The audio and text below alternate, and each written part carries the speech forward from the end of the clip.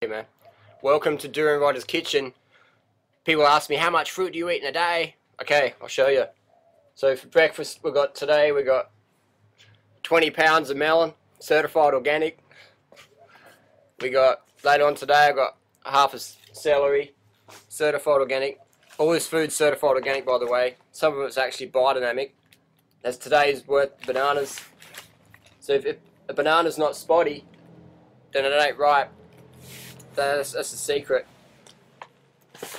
So that's about 3,000 calories from the bananas. And I've got, these are organic sultanas that I use. So my laptop was playing around then. That's okay. So these are certified organic sultanas, and these are what I take when I go out riding. Today I've done about 4 hours rather on the bike.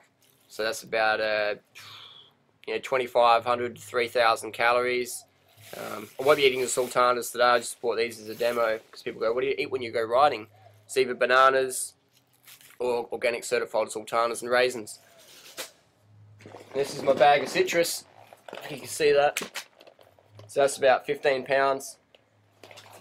And I'll juice those up later on. Or just when I say juice them, what I do is I cut them in quarters and just juice them in my mouth.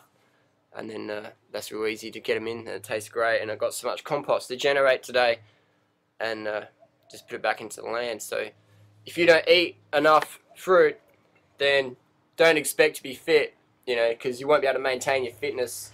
You'll go, oh, I tried that raw vegan diet, and I just didn't have enough fuel,